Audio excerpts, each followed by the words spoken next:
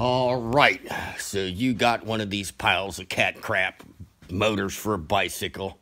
Listen, you can't expect much for $89 to $100 or whatever the hell you paid. Made a video, I didn't post it on my YouTube, but I gotta revisit it because I didn't post it on my YouTube. This magnet, there's a keyway on it. It needs to be pointing at 1 o'clock at TDC. If your magnet's on upside down when it's at TDC, it'll be pointing at 11 o'clock. These little motors will run basically on their own, so to speak. They're rudimentary piles of cat crap, right? You got to go over to some basic stuff. I got how to check your stator, which is behind that, with an ohm meter. I don't remember what the specs are, but it's on my YouTube page. Now, you can't have vacuum leaks. Your gas tank has to have gas in it. You have to have a vented gas cap. You have to have fuel flowing out of your petcock.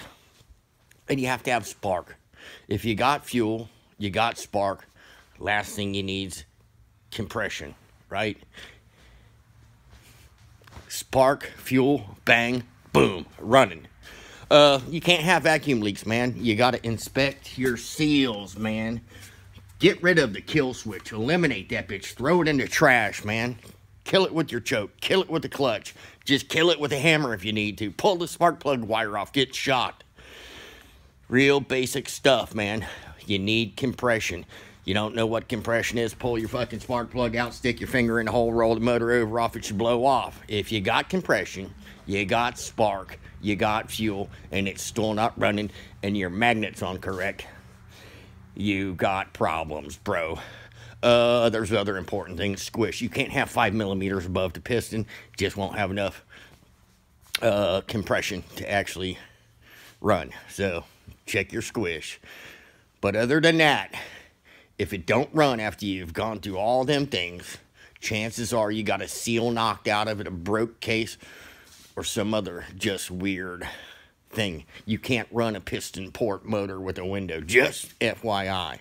So here you go, umbrella statement. Trying to help you out best you can. Here's part everybody misses. I live in the country. Got these things called mud daubers. Check your fucking pipe. Stinger, man. Make sure it's not clogged up. If you ain't got no exhaust coming out the pipe, that might be your damn problem right there. So there you go. Covered all bases. If all that fails, take that sumbitch out, throw it down on the ground, buy you a motorcycle, and go ride up the damn road. Live the dream. Pop a wheelie. Have a great day. See y'all later.